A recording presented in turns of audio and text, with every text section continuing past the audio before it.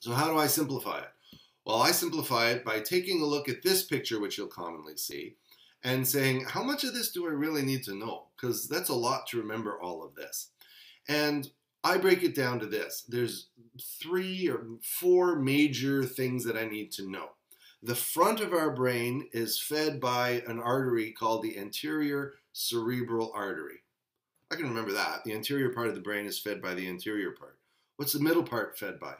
Easily enough, the middle part is fed by the middle cerebral artery. And what's the posterior part fed by? It's fed by the posterior cerebral artery. Okay, that's easy. Anterior, middle, and posterior. I can do that. Are there any other parts? Yes. There's the basilar and there's the vertebral. And if you know those, you're doing pretty well as well. So if you can remember those, anterior, middle, posterior, easily. And then basilar is sort of the base of the brain. And then if you go down really far, I think about C7 is down here. And that's the prominent vertebra, which is at the bottom of the brain. The blood vessel doesn't quite, it's not anatomically contiguous with C7. But I just imagine C7, this vertebrae that sticks out, as the bottom of it all. So that's the vertebral or the base. How do I remember how that looks? Well, I remember that it looks like a person. And if you draw a person with some antenna and with these sort of big ear hairs sticking out, then we come down, they've got arms, they've got the spine with ribs, and they've got some legs. So if you want to remember how this whole thing works, like this is called the circle of Willis, and then the arteries that feed into the circle of Willis, then you remember that you draw a little person. So draw their head, that's the circle of Willis. You got the anterior cerebral arteries up here, that's the antenna. You got the middle cerebral arteries, which incidentally is where most strokes happen. So that classic presentation that you've been taught in school of, you know, person having a stroke like that, that presentation is a MCA CVA, middle cerebral artery cerebral vascular accident. So when we're talking about strokes, most often in a paramedic class, if you're not going into the sort of depth that we go into here, people say strokes look like this. Like when they talk about the FAST test is classic for MCA. It'll pick up the other ones too, but it really is oriented for an MCA CVA. So we've got the antenna, anterior, the big ears, middle cerebral artery, middle of the circle of Willis. It's easy enough. And then coming down here, sort of out of basically right out of the neck, because the PCA does actually attach to the circle of Willis, is the posterior cerebral artery. And we can think of those as the arms. Now, let me be clear. The ACA does not perfuse the antenna in a human being. I'm talking about the diagram here. And the MCA does not perfuse the ears in a human being. I'm just saying for purposes of this diagram, this is a way to remember that it looks like a person. So the posterior cerebral arteries, which actually should really connect with the top of the neck here, are what we would pretend to be the arms. And then we've got this basilar artery, which is analogous to the spine in this diagram that I've given. And these little arteries that come out are the pontine arteries. They look like ribs in this diagram. And they perfuse the pons, which is down in the bottom of the brain, in the brainstem, and is really important for a lot of the functioning, a lot of the autonomic functioning inside our body. A lot of the stuff that happens automatically happens in the medulla and the pons, which are both in the brainstem. So that's the basilar artery with the pontine arteries going off to the pons here. And then we've got the vertebral arteries, which also help feed into the brainstem. So that's the basic idea. Let me introduce another slight complication of this. This is the PCA, the posterior cerebral artery, and we talk about that as the posterior one.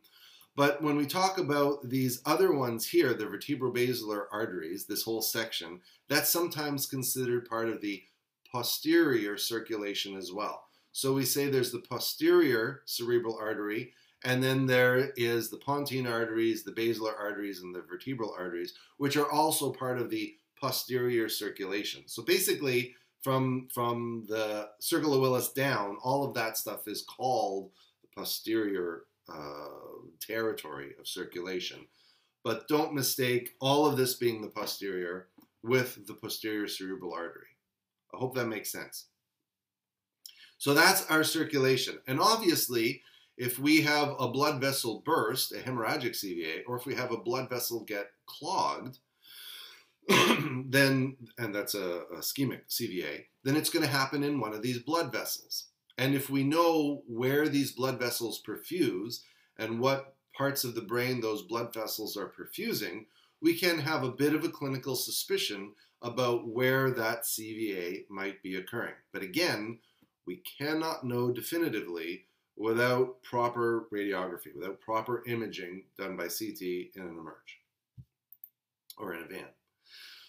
Let's take a look another way of the broad general areas that the anterior, middle, and posterior cerebral arteries perfuse in the brain. If we take a look at the legend down here, we can say the anterior cerebral artery is perfusing all the parts of the brain that are in yellow.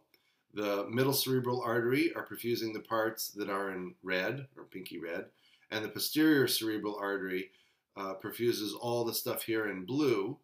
And I have actually added in a little bit of blue down here in the brainstem, so that's the medulla and the pons, down in the brainstem, because this is part of the posterior circulation, but it's not from the part that's from the posterior coronary artery. It's from the vertebral and the basilar and the pontine arteries. So when we take a look at this, you can see, interestingly, that if the primary motor cortex is coming down here in the brain, that central part of the primary motor cortex, and here in the very middle, is perfused by the anterior cerebral artery. So if we go back to the slide of the parkour kid falling over the wall, then we know that the anterior cerebral artery is perfusing the inside here, which would be leading from their feet all the way up to their hips and a little bit of their torso as well. And the outer part here of the primary motor cortex, which is the part that comes down, is more the hands and the face, the upper limbs and the face and the tongue and the larynx. So in broad terms now, we can start to look at the geography. The anterior cerebral artery feeds the primary motor cortex that innervates the bottom part of the body, and the middle cerebral artery feeds the part of the primary cortex which in nervously speaking, innervates the upper part of the body. And so when we talk, here we go. When we talk about the classic presentation of a stroke, we talk about their face, we talk about their arms, but we don't generally talk about their legs, because when we talk about strokes in paramedic classrooms, generally what we're talking about is an MCA CVA, a middle cerebral artery CVA. And the middle cerebral artery controls or feeds the part of the primary motor cortex that does the arms and the legs. See? So that's why we're typically talking about an MCA CVA in the class. Would it be possible to have a CVA that just affects the lower part of the body? Not quite, because there's anastomosis between there's the crossover perfusion between the regions of the primary motor cortex that are fed by the ACA and the MCA. So they're never really classically pure strokes, like it's just your legs or it's just your arms or it's just your larynx. There tends to be a bit of an overlap. But if somebody is having weakness bilaterally in one leg and a little bit of involved arm weakness and maybe a little bit of, facial, you start to think to yourself, well, that could be an anterior CVA, anterior cerebral artery CVA. But if they've got the classic arm and face, then you start to think to yourself, that's more classically middle cerebral artery. And if they have, as I'm talking in very general terms, if they have a really weird presentation, which doesn't make sense in terms of arms or legs, that's when we start to think about posterior. So maybe somebody would just lose vision in one eye, or they're smelling funny smells, or, something like that. We'll talk more about PCA and CVA. But that's roughly how we start to break them up. Those are the big sort of categories. Oops, let's keep going. So what about these arterial regions of the brain? Why do we care about where the arteries feed in? Well, I just kind of covered that. So the cerebral cortex and most of the primary motor cortex is mostly supplied by the middle cerebral artery. And the brainstem, particularly the pons, remember the pontine arteries, is mostly supplied by the posterior cerebral artery and the vertebral basilar arteries. So that's all together, the vertebral basilar and the posterior cerebral artery are called the posterior circulation. Let's take a look at some of this basic anatomy. So this is reviewing a little bit. There's the front of a person's brain, there's the back of their brain, and we're looking down from the top. And what I've highlighted here is, you should know, the primary motor cortex. And if we look at that from the side, it would look like this area here is the primary motor cortex. So this slide is looking at the sagittal section of the brain. How does that look? I'm going to draw a quick schematic here. I've already drawn. I'm going to present a quick schematic diagram here. Here is this slice of bread from our brain, which we have as the primary motor cortex. Now, the legs here aren't being shown quite coming down, and they should be. But this is legs, hips, arms coming down, face, tongue, and larynx. We have neurons that come from there down into, and obviously this is not to scale, because the pons is much smaller, but I'm drawing it this way as a template for the rest of the presentation, and I need a bit of room in the pons. So I've made the pons, which is down in the brainstem down here, very big, and underneath the pons we have the medulla oblongata down here, and that's very big as well. So the blue of the pons is the blue here, and the green of the medulla oblongata is the green there, and the red of the primary motor cortex is the red and the red. So all of that is our brain, and it goes down to our body. And that's kind of the schemata, the base diagram that we need to understand how things can go wrong. Because the nerves from the primary motor cortex come down through the pons, sometimes to the medulla oblongata, one or the other usually, and then down, well, no, they do go through both, but they're connecting stations, which we'll talk about in a second, either connecting the pons and the medulla and then down to the body. So the neurons go primary motor cortex, pons, medulla, down to the body. And it's problems in those nerves that manifest in our body, and that's what we see clinically. So we look at what's wrong with the body, we realize what nerves feed that part of the body, and where those nerves connect back to on the primary motor cortex. So we look at this bit, and we work backwards through the wiring to whatever part of the primary motor cortex it is. And then knowing where in the primary motor cortex the lesion is, we can tell which artery is being affected with either hemorrhagic or ischemic CVA. And that will help us understand the cause of the hemiplegia. So that's the big picture. That's from, 10,000 meters. What are we thinking about in terms of what's going on inside the body? So let's move on a little bit here and take a look at what happens in the upper facial part. So we're talking about basically above the eyes.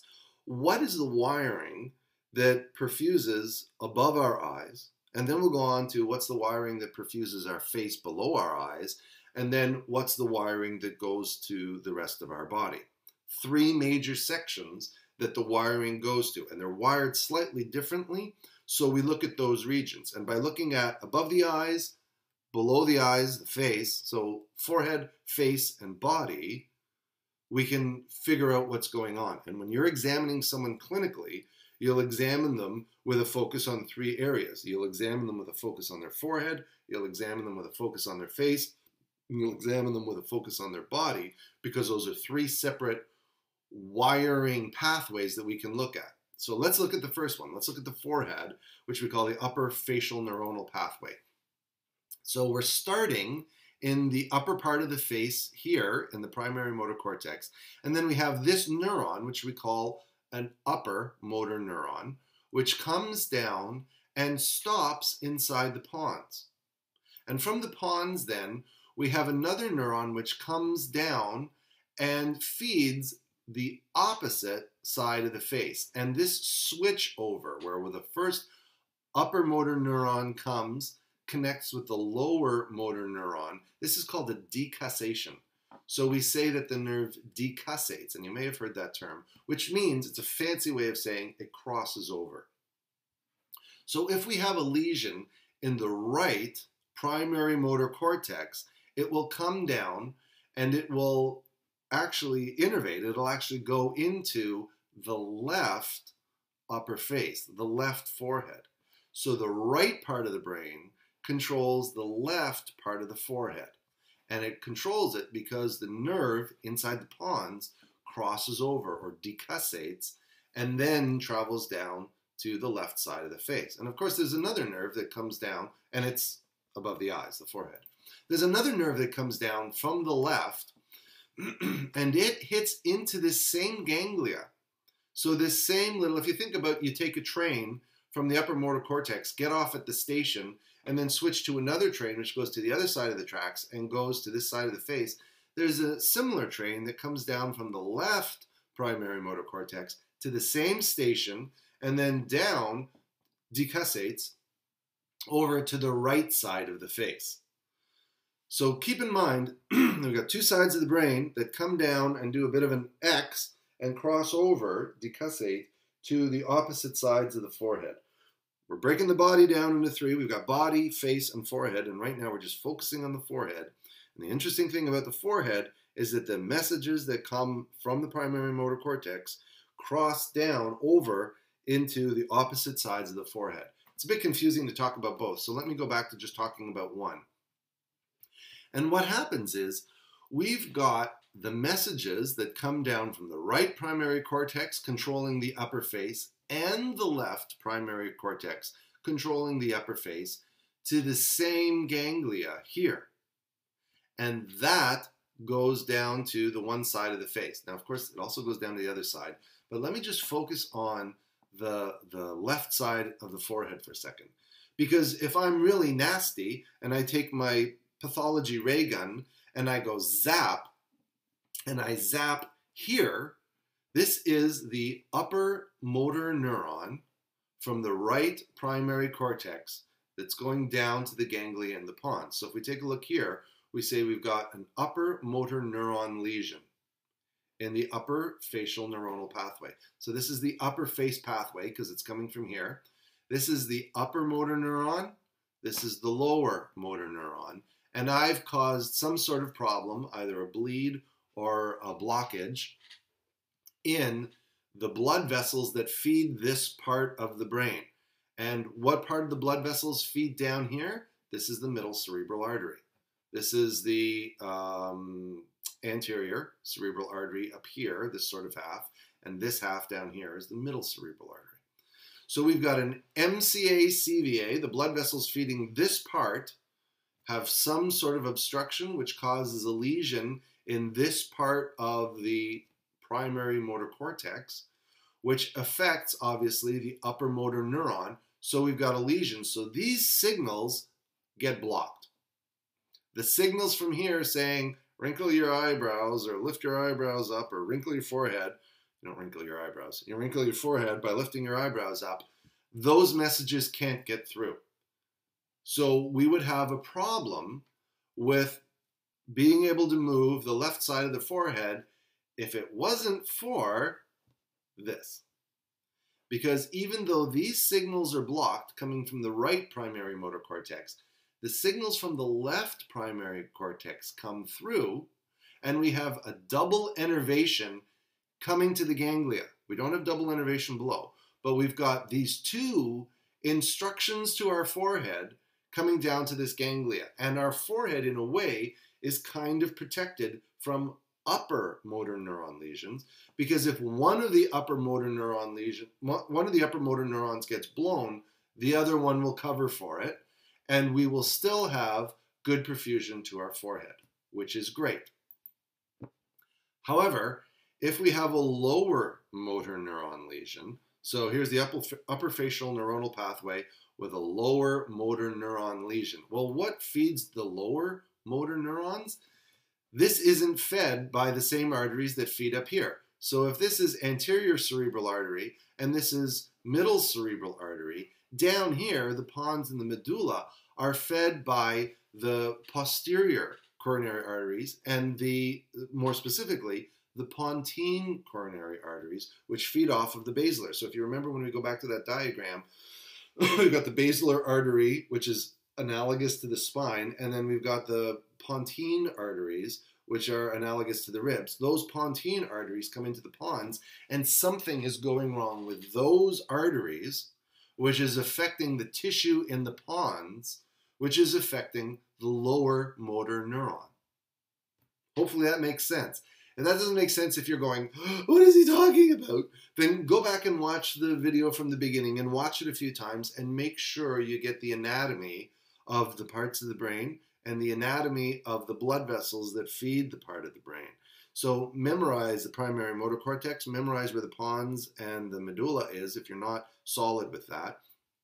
And then go back to that diagram of the cerebrovasculature, the little circle of Willis diagram with a picture of the guy beside it, and make sure you understand what arteries feed the parts of the brain. You got to know the anatomy of the brain, you got to know the anatomy of the arteries, and then you've got to understand this part, which is the neurons that are in the different part of the brain, which are fed by those different arteries.